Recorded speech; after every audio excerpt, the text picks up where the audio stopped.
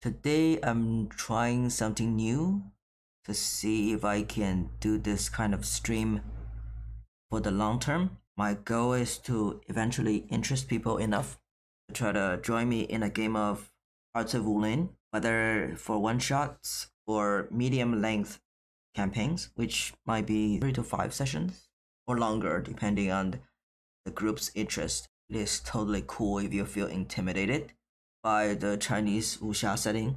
I'm not an expert either in the genre. I really enjoy wuxia stories. Maybe there's some nostalgic components to it, but it is what it is for me.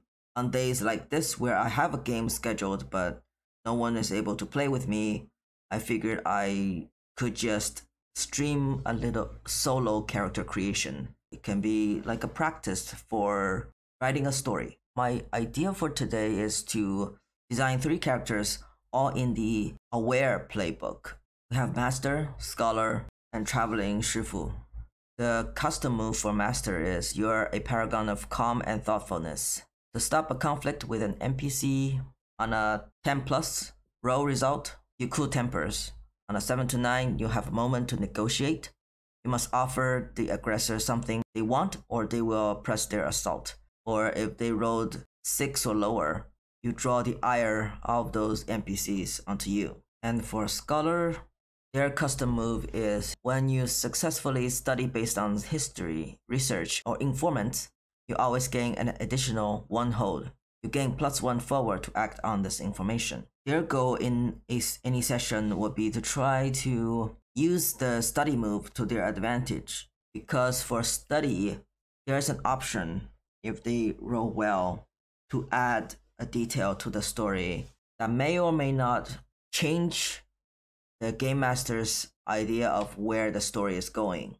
And for the 3rd character, Traveling Shifu, your travels have taught you telltale signs and markings giving away faction members. At a glance, you can pick out what group or organization someone belongs to. When you attempt to pierce someone's disguise, roll. And here, saying roll just means they can roll any of the 5 stats that they have. Once we get into character creation, you will see the numbers being distributed here. That's like the modifier in D&D game. You start with a base of 2 d6s, and then you add the modifier on top of it as the total of your result. On a hit, you identify them and may ask a question as per the study move. You take +1 ongoing for the scene while they maintain the disguise. On a 7 to 9, they notice your attention. On a miss, you badly misidentify the target. Story games tend to be more interesting to the audience when the players roll either 7 to 9 or a miss. So the game encourages the characters to fail and for the drama to build up, as opposed to everyone getting what they want all the time. So let me think about the 1st character. The custom move also is kind of like a description for this character. Kind of a peacekeeper. They're wise. They don't necessarily have to be the oldest person in the situation. So let me get some inspiration from tarot cards.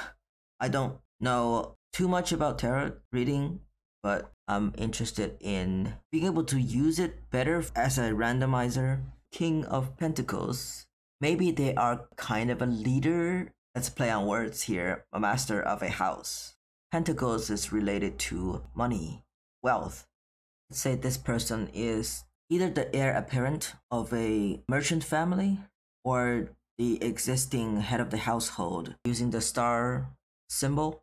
Let's say the Starlight Shipping Company.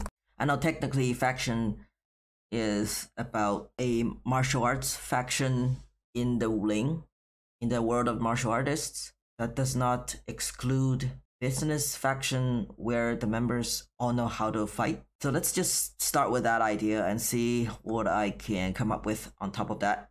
For someone in the business and as the head of household, they necessarily have to have some kind of a high street intelligence. Let me check the element descriptors. Let's decide their style element, picking one of these 5 elements as their best element used for how they deal with things in general, as well as how they fight in a physical conflict. Earth can represent caution, focus, and presence. That's good if this person is a fairly down-to-earth kind of a figure. So Earth could work. Metal, control, calculating, reflection. This I would usually give to a character that's a business person because they have to do a lot of calculation in their heads about profits, about benefits, etc. Since this is a master archetype, I think Earth might work too. Water, the wisdom part, could also work for master's archetype. And wood, the patience part works, but the curiosity might not necessarily make sense for that. Let's go for Earth as their style element. I will click back to Earth after I'm done with the randomizing. So I want maybe Earth to either have the highest stat value or somehow justify that another element has a higher stat. Their playbook is aware, so if their awareness is low, it kind of doesn't make sense. Maybe they are not very creative. So let's move that -1 to fire instead and just let water be 0. Wood is patience, growth, and curiosity. Maybe I want water to be 2 and wood to be 0. Preferred weapon, because this is a business leader, so let's say steel abacus. None of the characters needs a weapon to fight. They can fight barehanded, and their style could reflect that. For someone to operate an abacus efficiently, their fingers are very agile. Maybe something to do with pressure points? Let's do the random name generator and see if I can pick one that sounds good. So the first random name is Ouyang Shaolan. It's kind of long. Let me choose a different one. That's also a double syllable surname. Murongyun. Not bad. Let me keep that for now. So let's try the second character. Draw a tarot card for inspiration. Moons and major arcana. What can we see in this picture? We see a face looking down and animals on the ground with 2 obelisks. We've got a lobster in the water, a road into the distance, a dog and either a wolf or a fox, I'm not sure. A scholar that studied well into the night has a long-term goal. What kind of things do they study? Are they an astrologist? Astronomist? They study the celestial signs. Maybe they are like a diviner or a faction. The dogs and wolves, they could be like a gang. In Chinese doesn't sound pride, but in English it sounds pretty cool. The River Fox gang, they roam the waterways, so they could get into conflict with Murongyun's faction, Starlight Shipping Company, and what kind of preferred weapon they would use. Maybe the sticks with the divination messages written on them that they could be carrying around to use when someone wants them to read them their fate or something. It doesn't have to be sticks, it could be tokens of some kind. So it's a projectile weapon, but thrown instead of using a mechanical device. I have a feeling this person is about wood, their patience. They have a long-term goal in mind, so they are willing to wait to achieve that. They are curious about fate and growth. You're always learning something new about the self or about the person that you're reading. So let's pick a few numbers. Does it make sense to have -1 for their water, for their awareness, wisdom, flexibility? Maybe they're not very flexible. They will not sway from their path. But I'm thinking that they are not very calculating and that they will let go of their control because they believe in the heavens, right? So I think maybe it should be metal that's the lowest stat. Just put 0 in water. Are they passionate? Maybe they're passionate about this goal that they're pursuing. Are they cautious? Are they focused? Yes, they're definitely focused, but that they're not very aware. That might be tricky to roleplay. I'll just leave the stat as it is for now. Fighting style may be something to do with the stars, I think. The wood stumps from the aerial point of view looks like the Big Dipper constellation. And the person trains their movements by walking between those stumps. Their best skills is to evade attacks. Just an idea for now. 如意, I like that name. 如意 means that things goes your way. But for a diviner, it doesn't always work out like that. I want a different surname. Yeah, this works. 赵如意. Let's move to the third character. Let me go for a tarot card. Inspiration, 10 of Pentacles. Again with the Pentacles. And this card also shows dogs. A tall building in the background with an old person in front, 2 younger people in the back, and a child. My initial feeling is this person is part of a beggar clan. Even though the Pentacles might represent riches, maybe this person doesn't have the riches. In Jin Yong's wuxia novels, the beggar sect's leader has the dog beating stick as symbol of his authority in the sect. He's a people watcher. I don't know whether I want to make them fairly old or young. We'll see once the entanglements come up. They don't necessarily have to be the leader of the beggar sect. Their role in the beggar sect is a scout. They definitely need to have a lot of patience and curiosity. The game rules encourage that the playbook roles not to overlap, but it doesn't say anything about overlapping style elements. I think it's okay if there are more than one character using the same style element, but let's see if I can make it fit for another element. I don't think they're calculating kind of a character. One of the negative descriptors for water is isolated, which could make sense if they are often alone in their scouting missions. Let's go with water as their highest element stat, and let's try some distributions. More rounded than the other 2 characters. They might fail more because they don't have 2 for any of the stats. They also don't have negative ones. Maybe instead of being calculating, they're patient. I will move the 1 from metal to wood. They don't have the presence, but they have the focus. They're cautious. 1 in earth instead of in fire. I'm not sure about the fighting style yet. Okay, let's try for a name. Ang Jie. Jet Li's Jie. Let's try to figure out their entanglements. The most important part of the group character creation process. So the base game wants every character to have 1 general entanglement and 1 romantic entanglement. In my simplified one-shot games, I just ask people to pick 1 of the 2. There are a ton of relationships in wuxia stories that are not about romance. Old brothers, old sisters, relationship between siblings can tell really powerful stories as well. Each entanglement involves 2 other characters. They might be a player character and an NPC, or 2 player characters. Usually it's better if at least one of those other people is a player character, because having the game master play 2 NPCs in that entanglement is quite tricky, and it lessens the rapport between players when they don't feel invested in a relationship with another player character. Assuming that these players will try to at least engage with 1 other player character in their entanglements. I'll see if I can do 2 for each of them. Maybe I want to leave this friend as an NPC, and I will aid the troublemaker as Tang Jie. I don't know if Tang Jie, just because they're from the beggar sect, means they're a troublemaker. And I think the scholar Zhao Ruyi definitely isn't a troublemaker. Not from the first impression. I don't know who the friend is yet. So and so openly pursues me, but to avoid a scandal I've hidden my relationship with. I'm not sure yet. I want to say the hidden scandalous relationship is with Zhao Ruyi, because they are rival factions along the waterway. Let's try some entanglement options for the second character. My rival knows about the bad actions I did to the family of my friend.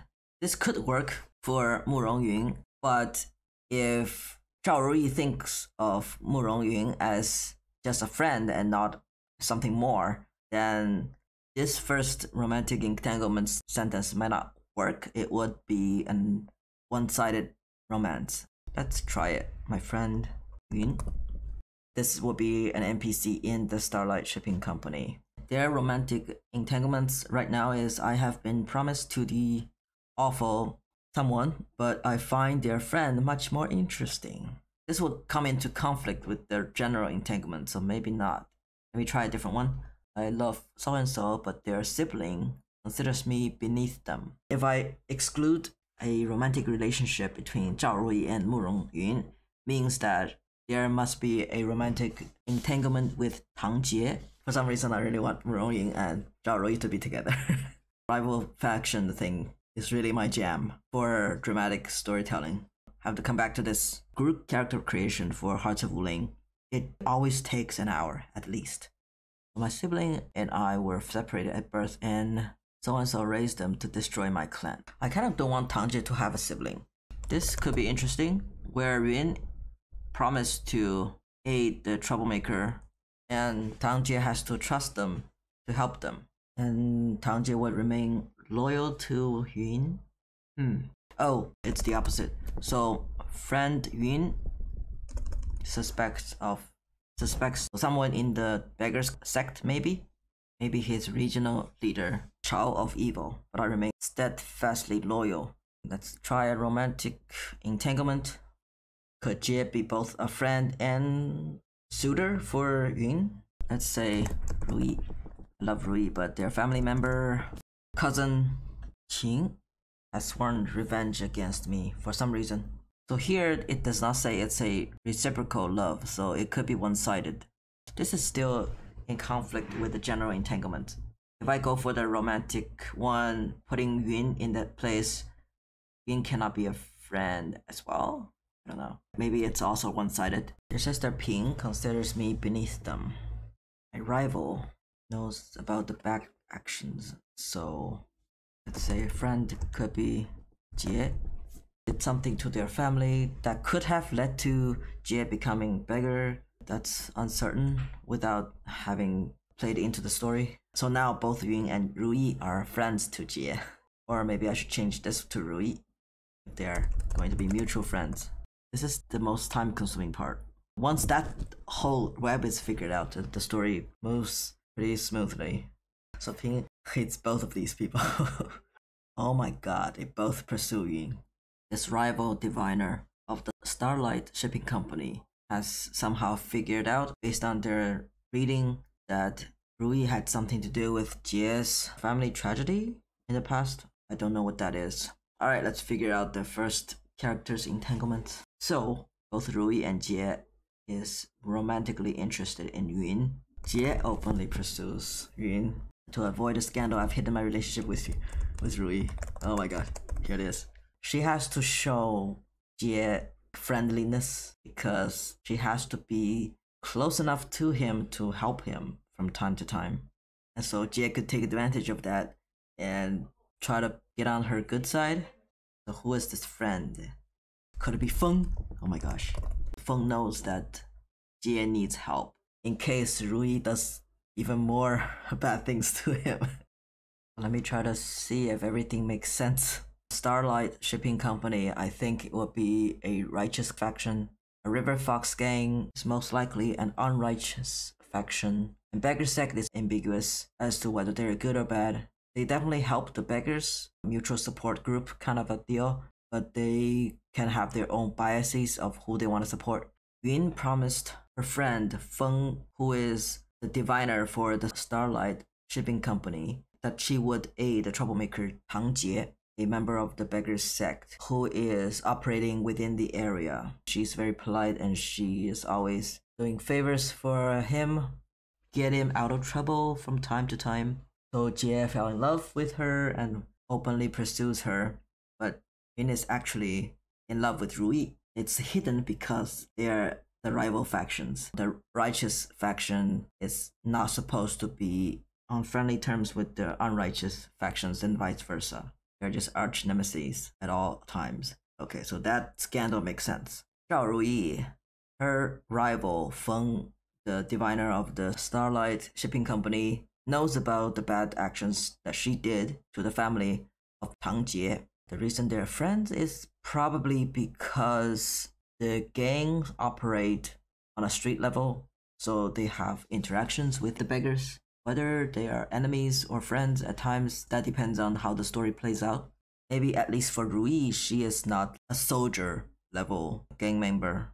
She does most of the divination for the faction to predict the auspicious times to go out for raids and such, and know when not to cause any trouble. So maybe she would have either read Tang Jie's fate for him if he asked whether he has a chance with Yun, and she can't say anything because their relationship is supposed to be secret. And in those scenes, it will depend on how the players actually roleplay Rui's response to Tang Jie's request for a reading, whether she's going to mislead him, saying that no, there's no chance that the two of you can get together, or maybe she is full of integrity about her work. She will tell the truth like it is. Maybe she sees that the sign says Tang Jie and慕容芸will be together as opposed to two of them.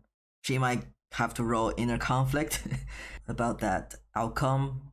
Who knows what the fate will end up, but as a game master, I can see that I will say the sign says Tang Jie and慕容芸will be together. That's a cool scene I can foresee in my head.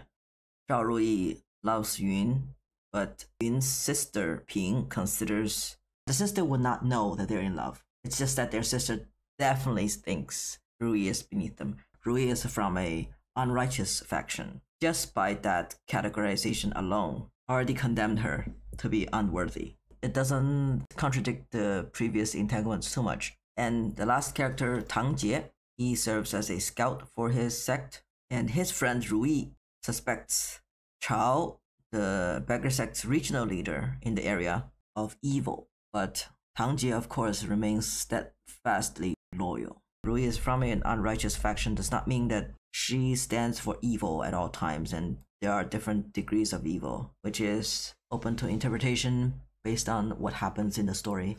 Tang Jie loves Yun because of the favors and kindness that she had shown him, but their sister Ping has sworn revenge against me. Now that I look at this, maybe I can switch this entanglement to Rui's, because a beggar, the sister would definitely consider them beneath them. A wealthy family compared to a beggar, she thinks that he is asking for money. Feng definitely gonna be of equal scale to the PCs, but Chao feels like could be a higher scale opponent. Ping has sworn revenge against me. It makes sense because they are the rival factions, righteous versus unrighteous. Yeah, I think that's it.